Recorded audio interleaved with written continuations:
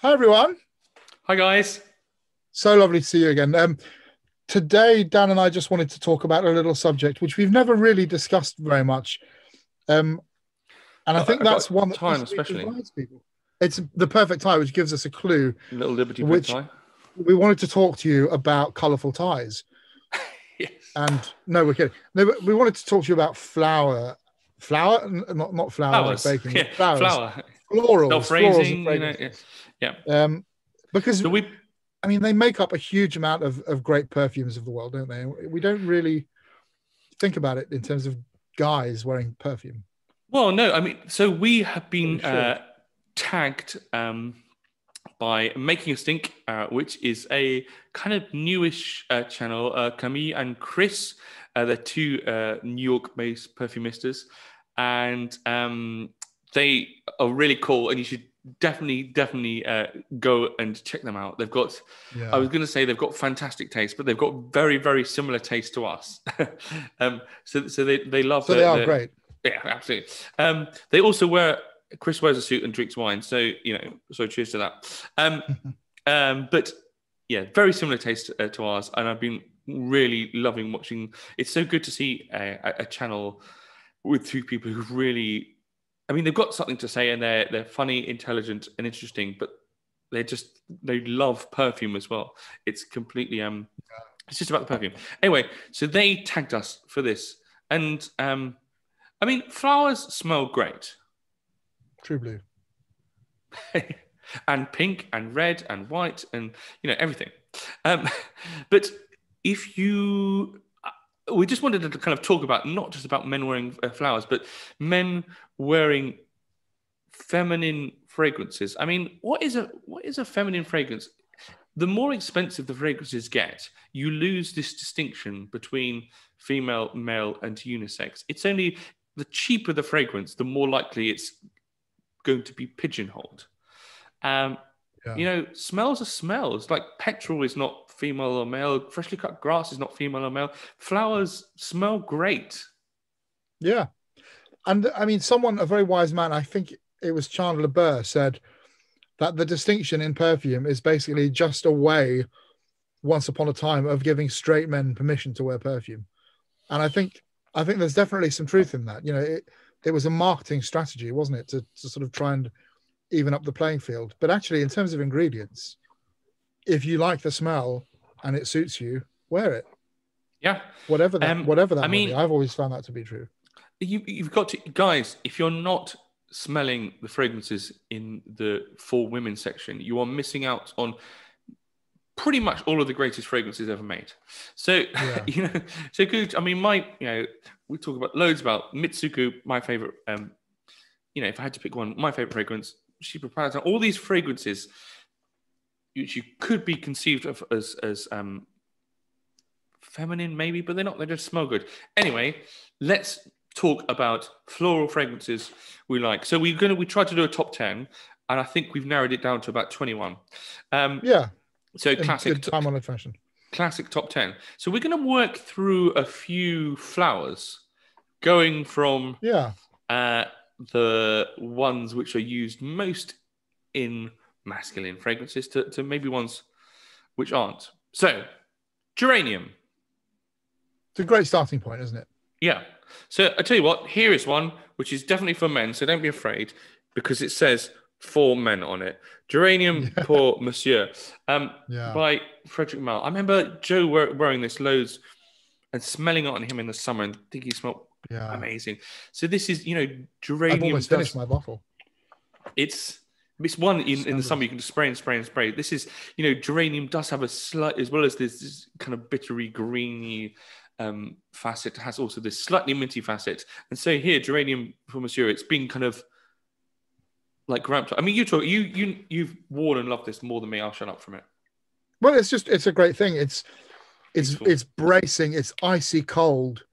It does have a huge minty vibe, but it's done so well. And with this white musk as well, it's fresh, it's clean, but it doesn't have a hint of kind of citrus. It doesn't have a hint of traditional perfume opening at all. It's like straight to the Arctic for me. And in hot weather, I love it. And it actually, I don't know whether it's this mentholated aspect, but it cools me down. It actually really cools me down. You spray that on and you suddenly think, it's bliss.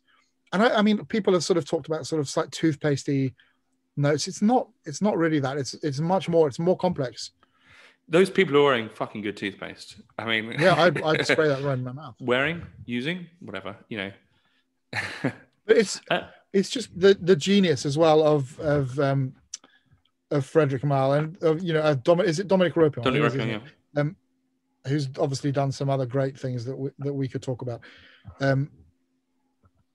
But it's perfumery, simple, straightforward, great ingredients, great beautiful budget. Flower. Beautiful flower, yeah. Couple more geranium. Here is one, talking about hot weather. This is one which I, as soon as it gets hot, I always reach for. It's Ealing Green by the wonderful 4160 Tuesdays. So another big hint of geranium, which makes me think of spring. Here it's got that cut grass vibe. There's some more flowers going on in there, as well as some bright herbs.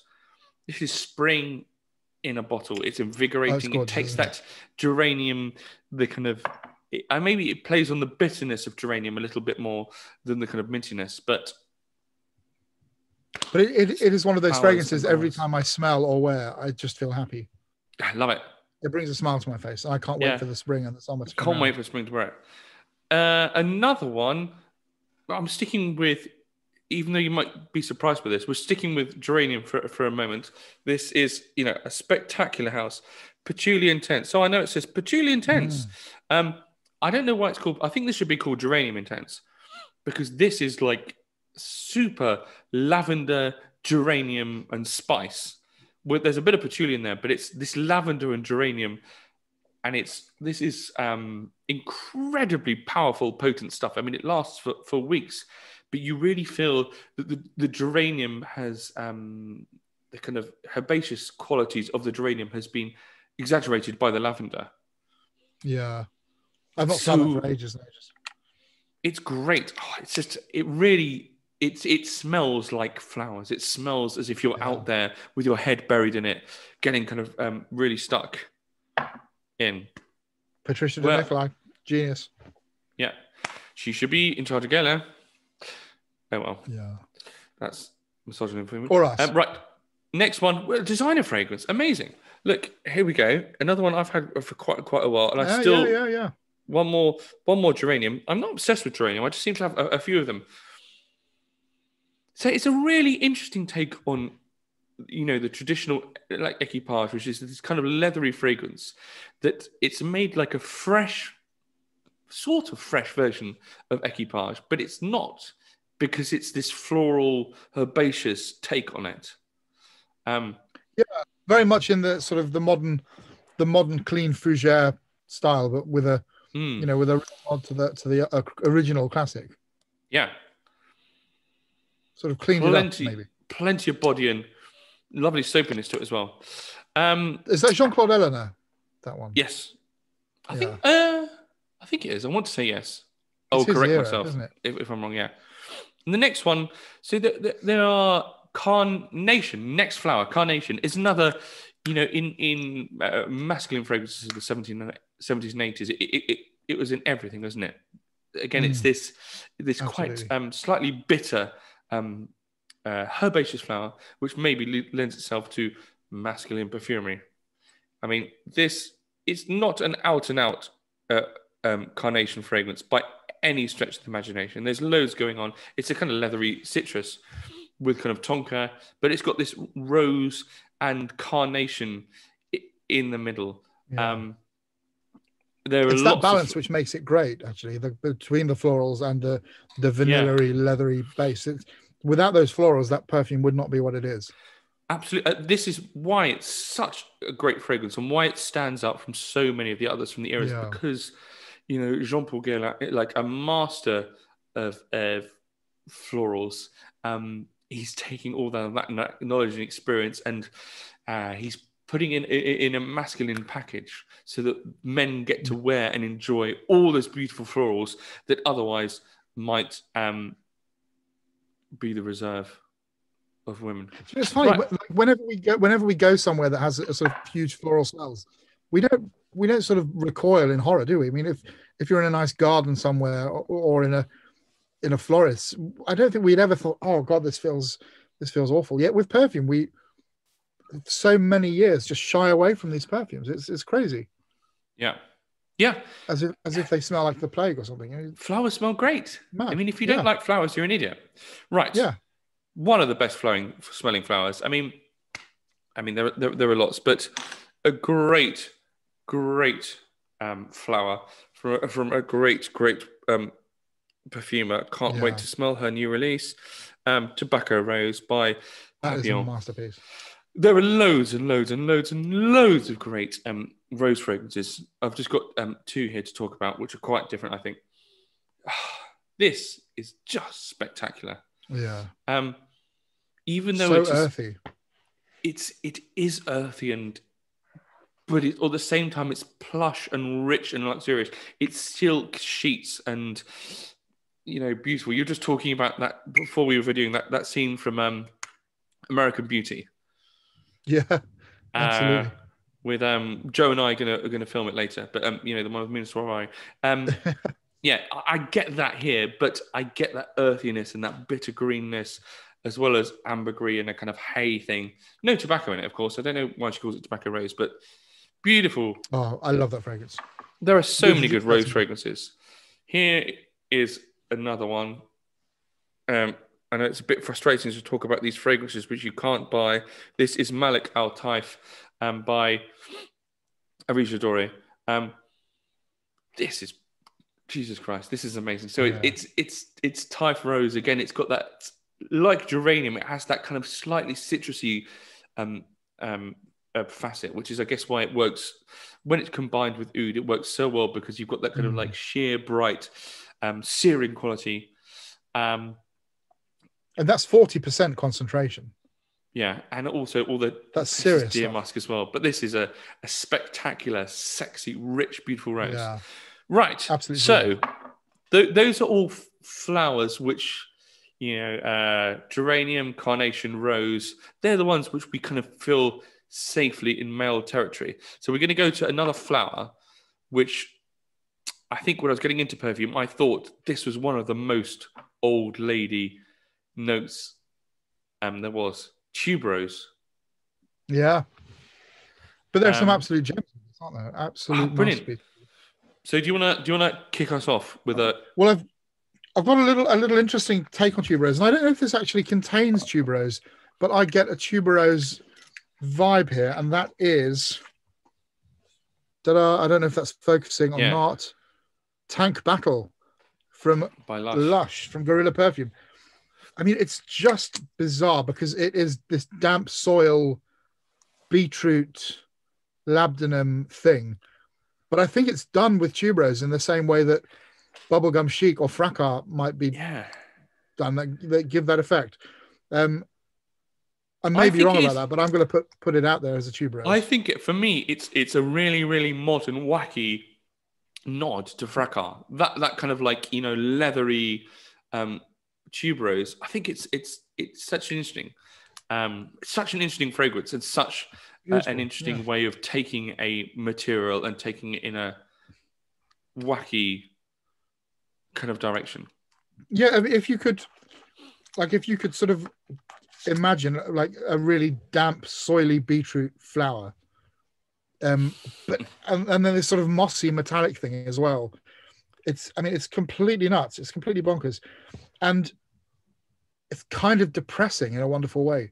It's a really melancholic sort of smell. It's like rain, and it's like it's like sort of trudging along. I mean, the story is inspired by this guy that slept in a big steel tank, and it was a big sort of deal. He got moved out because Banksy came and defaced his property without realizing he was in there. It's a funny story, not funny in the traditional sense.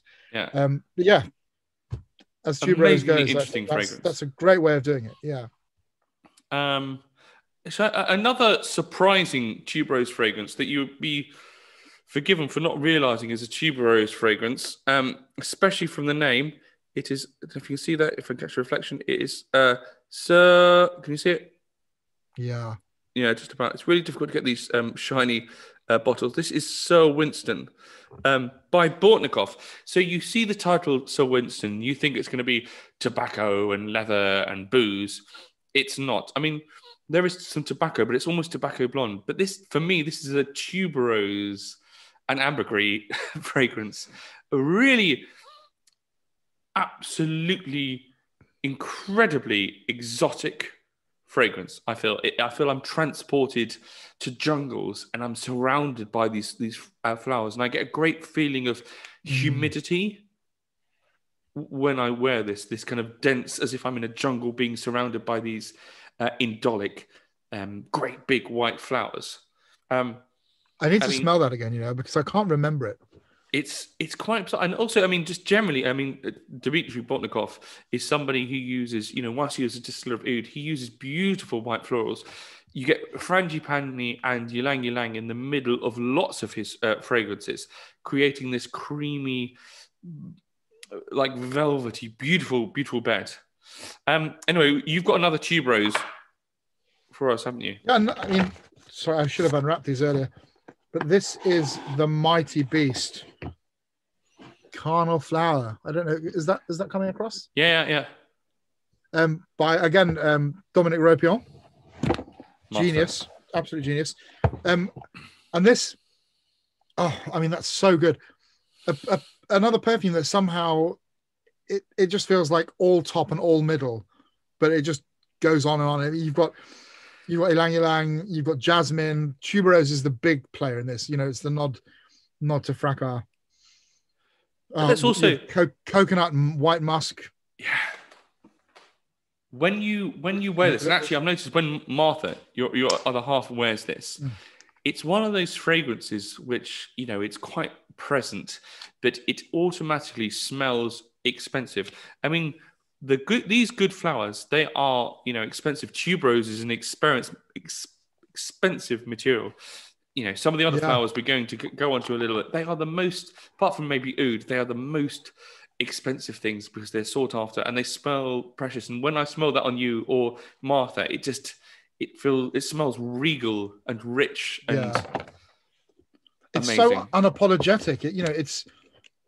It's really bold and big and larger than life, and it immediately has personality again. When you smell it, it feels like it fills a room in a very deliberate way. Yeah, which I love. And Portrait of a Lady is another one that that we could have talked about in terms of rose, but they are larger than life and they make no apology. And I think on a guy, Carnal Flower is a real masterpiece.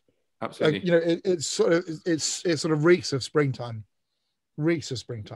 Yeah, amazing. Give it a whirl. This is a sort of we're going to put this under the category of tuberose, but there's so much else. This is one of my absolute favorite fragrances by one of my favorite perfumers, but you can't see it because it won't focus. It is Mora. There's so much going on here. This is kind of like a modern, complex chypre. This is so good.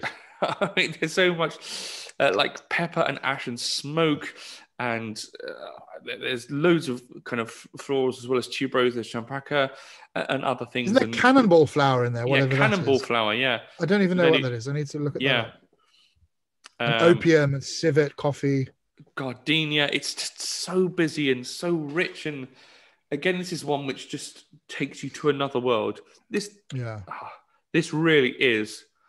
This is one of my top 5 fragrances. This. Yeah, me too. I remember the first time we ever smelt those in the loft, and like immediately I knew I was buying a bottle of that. And the first thing we did in Rue des White when we went was, you got Turkish leather, I picked up that. Yeah.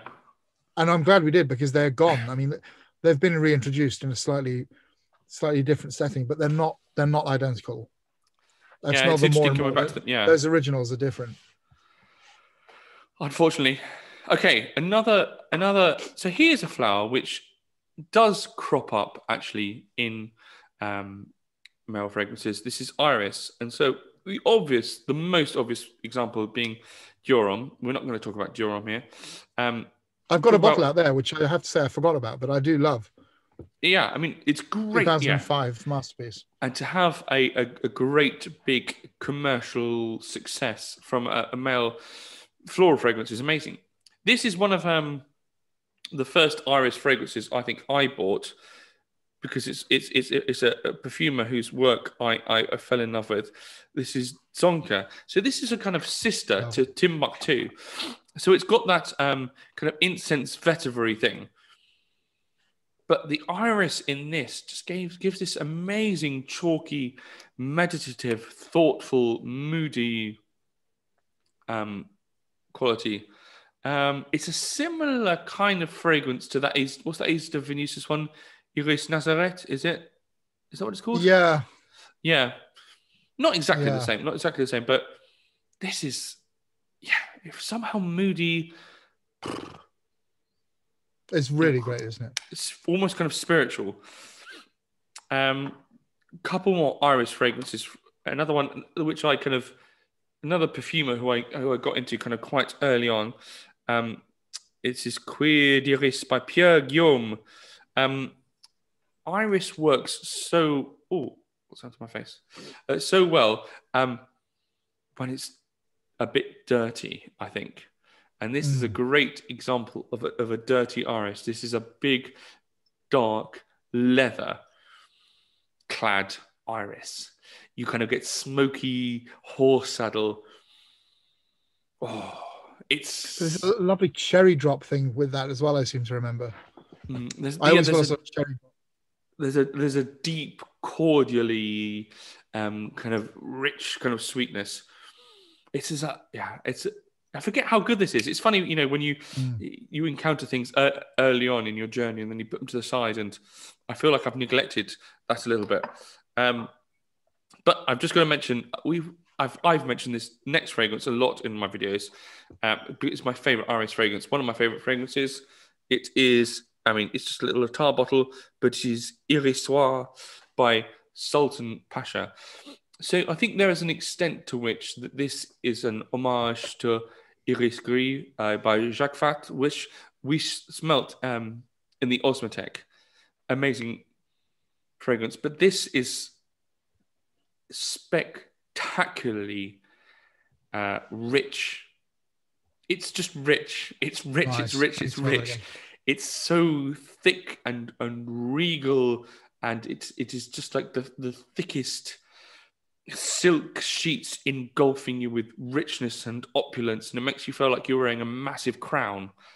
I remember finding it quite meaty as well when I smelt it. Oh, it feels like you could if bite there was a such whole a thing as chunk out of it. Yeah, it's so substantial, even though it's a pretty little flower. I don't know what he's done. Orris butter is an incredibly expensive material. And the way he's created this, this is a little drop of heaven. Okay, so we carry on. Love it. We're going to carry on with some blue flowers again, aren't we? So we're getting more into the kind of floral now, aren't we? That people might associate with their bunch of flowers in a florist smells. So, we could have mentioned loads of fragrances from this house. So we're trying to keep it to one. And I do think if I could just have one, I always prefer this to L'Air Bleu. It's great, all those like heliotrope and iris and violet, just all these achingly beautiful, beautiful blue florals, melancholic. There's a slight kind of almondy quality to it as well, but it's amazingly, this is like super, super, super niche quality. This is not a particularly old bottle. It's interesting to see that a lot of these old Geranium fragrances have just been released in new bottles for 2021. So if anyone's tried the new Après Hollandais, let us know. It's so weird because that's such an iconic design as well. I wonder if it's not like they're discontinuing the B design. They're still making but are they? Because the thing is, I wonder if it's an expensive bottle to produce because of I wonder if the new one's a cheaper bottle, or it wouldn't surprise me. Who can tell? Right, you've got another spectacular Oh, blue yeah. floral fragrance. So, and it comes in a blue box, which is ideal. This is Hasu Hana by Grace Smith. I've talked about this before. And it's just, I can't get it out because it's so snug in there. But it comes in this beautiful little blue velvet coffin. And there she is. And actually, this is getting richer and richer in the bottle as well. It's just sort of, it's settling. So it's, I mean, in terms of the florals in here, it's iris, ylang ylang. You've got rose, you've got jasmine, lotus flower. I mean, it's really beautiful. It's kind of, I can't put my finger on it. It's I mean, it's the first real modern perfume, 1888, a year before Jiki, and it's just a great chypre floral. And it smells to me surprisingly unisex. I mean, for something with those florals, you think it might be a very dainty sort of feminine affair, and it's not at all. It's full blooded. It's rich. Yeah, I remember it being it's got real heavy depth. and yeah. Again, you could chew it. It's that dense, and you've got patchouli, you've got sandalwood and cedar in the base, and this beautiful oak moss that's actually in the middle of the fragrance, not even in the base. It's right there at the heart of it. And an old house. This has been remade since. Of course, this is not the original juice, and I don't know what that smelled like, but I'm damn pleased that someone has taken the time to sort of recreate this one, I have to say. And they have Shemal Nessim, they have Full Nana, they have a lovely rose, a rose oud thing that they have lots of more modern things as well, sort of more recent releases like Sylvan Song. They're a great house, I think.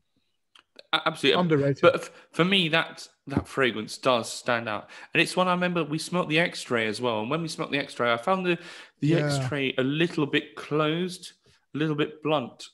I guess we only tried it in the shop, but I found the EDP. You just got the whole thing just opens up and envelops you, doesn't it?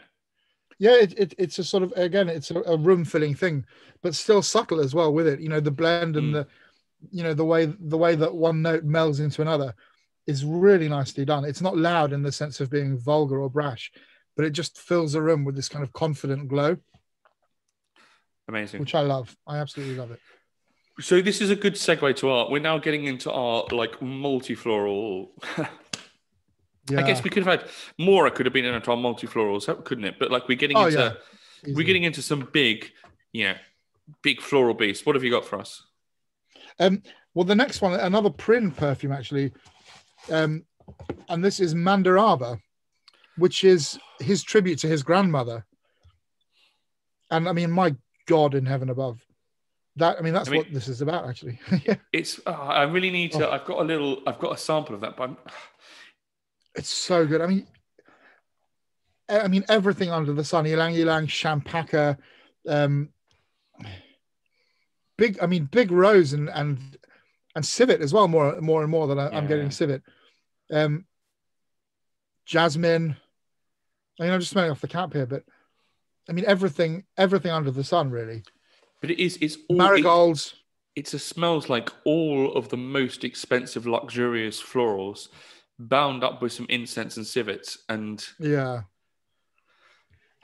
it's like hypnotic. It smells. I've never taken any sort of drugs in my life, really, but this, if there was a drug in a perfume, it would be this. The smell is so narcotic, it's so hypnotic. Yeah.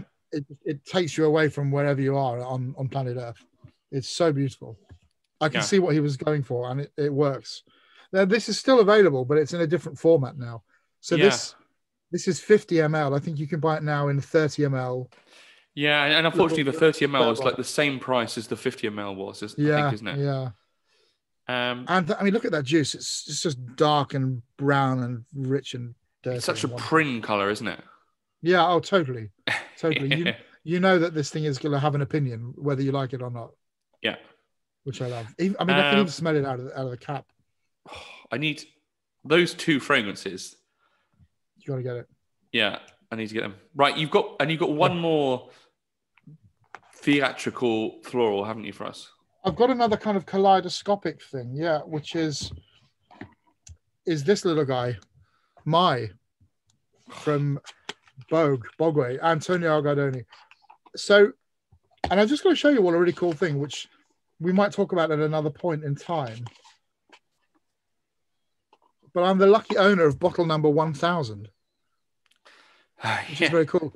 So I think there is something on its way at some point that, as a sort of well done for getting the 1000th bottle. He thought that it had gone missing because I never noticed that for ages. There she is. So Mai is a really filthy Chypre. It's so dirty. I think this is a modern day Shalimar in a sense. I mean, it's everything under the kitchen, everything but the kitchen sink, really. And it's this huge, big, soapy aldehydic blast, but then with these huge animalic florals behind. And that's what I love so much, is just the contrast. And it feels like it's a perfume out of another era. Big incense, a lot of labdanum as well. But really, it's the florals, the rose, the jasmine are there. Tuberose again. I mean, there's probably more in there than I can ever identify. Oh, I want to spray it, but it will fill my bedroom. Yeah, I mean, it's so bold, and you have to be quite courageous wearing this, because it's an impolite, slightly pissy beast. Yeah. I mean, it really, for me, it really works, and I love it. Amazing. Can I just mention another impolite, slightly pissy beast? Yeah. Which is, we haven't talked about this house for that long, but this is Amouage Gold, and you can see how much is left. It was one I really got into on my way into to Amouage, and I've never smelt the first Amouage. The Amouage Cristal, which comes in that square box, and I think this is a kind of maybe a slightly tamer version of that, but this is still pretty beastly and pissy as well. This is quite kind of civetty. It's kind of rose hippie and lily, and it's big and it's powdery, and there's a massive nod to the past and big theatrical old fragrances, but somehow the incense in it drags you into this Amouage world. God. Do you know, I remember wearing that perfume from a sample that you gave me at a concert in St. Martin in the Fields. And when I left in the interval and came back to my seat, the whole area still smelled of that. I mean, it's enormous. Yeah. Is it Christopher Sheldrake? Am I making that up? I don't know. No. Is it Christophe Ludemel or someone random like that? I don't know. I'll have to. I don't know if it will say on Fragrantica. Guy Robert. Oh yes, yeah, okay, yeah. Well, I mean, he knows what he's doing, clearly. Yeah. Well, he's done some pretty serious fragrances, hasn't he? Amazing, spectacular fragrance. It's incredible, isn't it? I love that powderiness, though. I really love that powderiness. Yeah. I think I once described it as the talcum powder of Christ. Yeah. Well, he would. I mean, if he needed a little dab, if that he was would going for a long run and it was getting a bit sweaty, and you just needed a little bit of something. Yeah. In a heartbeat. Yeah. I can't see you. You've disappeared off my screen, which is really weird. Oh, that's sad. There you are. That's better. Yeah. Sorry. Right. Two more. One more from you, one more from me. And what have I got? So I've got the Molinar, which is, it's just a little nod really to the first. This is it. It's a cheap nod to the first Chypre really of Coty. Coty, yeah. And it is a sort of, it was like not a version of that, but they re-released it. Oh, it's gorgeous. They re-released this in 1980 something. Not this, the Coty Chypre. And apparently this is something of an idea of what that was. So it's osmanthus, iris, jasmine, rose, all kind of tucked away there in the middle. And it's really a sort of fruity Chypre with the bergamot and the oak moss and the amber doing their thing. But I love the florals in this because they're so they're so seamless, and they're so unisex. It doesn't lean in any particular direction. They're just beautiful smells, beautifully blended. It kind of reminds me a little bit of a fragrance I used to wear a lot, which was Cheruti 1881. I wore that a lot when I came to Durham, and it takes me back. Actually, I love it, and this is now discontinued again. Oh, really? I didn't know that. Yeah, which is a real shame. But you can probably still get these on eBay. I think this was about 20 quid, and I got it off. Amazing. I think I got it off someone on one of the Facebook groups at some point. But yeah, check it out. It's really good stuff. And if you want Coty Shibra, you're not going to get it. Yeah. So, unless you want to spend thousands of pounds for something dubious, like a bottle of Petrus from 47. Yeah, give it a try. Just one more fragrance. A real gem here, haven't you? Another fragrance for me. Again, this is just going back to what we said at the beginning. If you're looking at fragrances which say they're for women and you're not trying them because you're a man and you need to get into fights and get drunk. I mean, and have kebab. So this is actually quite a recent purchase. So this is the Eau de Cologne concentration. So this was discontinued in 1990. I don't actually know how old this bottle is. It's a bit difficult to date. It's the most famous women's fragrance. It's the most famous fragrance ever. There's a reason. This is iconic. Because it smells absolutely amazing. And I, especially in this concentration, in this Eau de Cologne version, it's, oh my God, it's amazing. Yes, it's white florals and aldehydes in complete over-the-top, theatrical, flamboyant degrees. But in this Eau de Cologne, I also get this really, really amazing amber hug. And there's also a lot of civet. So I get this, after this big, almost screechy in your face, loud blast at the beginning, I just get absolutely cuddled in this sensual, beautiful, comforting-ness. Oh, I've got to try that. That's I've not even smelt Chanel No. 5 for years and years and years. But that's the thing.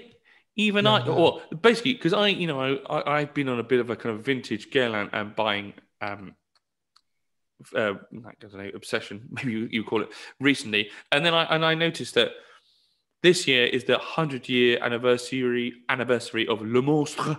This fragrance, the most successful fragrance ever, that outsold everything and will outsell every other perfume ever made. And I didn't have it, so I thought I needed to get it. And I looked a bit into which concentration sounded the most appealing. So I saw this Eau de Cologne one, which was discontinued in 1990. But because it's the greatest selling fragrance ever, there are millions of them around. I think I paid £45, and that was unopened, 118 ml. And it smells spectacular. Yeah, but if you go on eBay, really there are heaps of them. You shouldn't have to pay more than £60-70 for an unopened bottle, because there are so many of them made. It shouldn't. Of the Eau de Cologne, you mean? Yeah. Well, of all formulations. Anyway, well, I feel like we've had quite an emotional journey here. Yeah, we've really we've given each other a little bunch of flowers in a metaphorical way. Yeah. And then sort of high-fived and had a fight and punched a cow. Whatever we do when we've had too many. I've never punched a cow, by the way. I have startled a cow, but I've not punched one. Yeah, I mean, it's a great journey to go on, isn't it? And to kind of keep expanding our noses and keep expanding our sort of what we think we should try. I still have to say, I think we need to explore the modern day designer shells for women's things and see what's going on. Like, I keep hearing people talking about Sarah Jessica Parker this, and that's really good. Or like Gucci Envy, the women's one. I've not tried that. Or Rush, apparently that's incredible. We don't, and maybe these will be classics in years to come. I don't know. Yeah. I mean, I think we've really delved into the greats though with something like Chanel. I mean, your number 5 is the benchmark, isn't it? There's some good juice in there. Yeah. Oh my God. Anyway, I mean, yeah, I mean, the floral is such a big. It's such a big category. There are so many. You know, I don't know how many we've talked about. We've probably talked about quite a lot, but there are so many more. There are hundreds and hundreds and hundreds Oh God, more. yeah. And if you look at fragrances with a flower in the name, and you think, oh, I don't like that because I like Aventus, maybe just stretch. Just see if you can be a bit braver. I mean, if you've watched this video this far, you're probably converted anyway. So we're probably preaching to the choir. But even in things which are really marketed as masculine, you think are more your thing, they have got florals in them. I bet if you even take your sort of Creed original Santal or your Aventus or whatever it might be, I bet you'll find there's a little bit of rose in there. There's a little bit of osmanthus. You know, they are in common usage. Lavender, geranium, they're all in there. Yeah. It's just they're not hidden so much these days, which is good. So much to love. Oh, anyway, I'm going to give you one tiny thing because actually it's worth saying. Can you see what's written there on the inside of that? Yes. Yeah. I think that's quite a nice message, actually. Yeah. I'd forgotten about that, but it's true. Earth laughs in flowers. True. Until next time. Bye. Happy sniffing.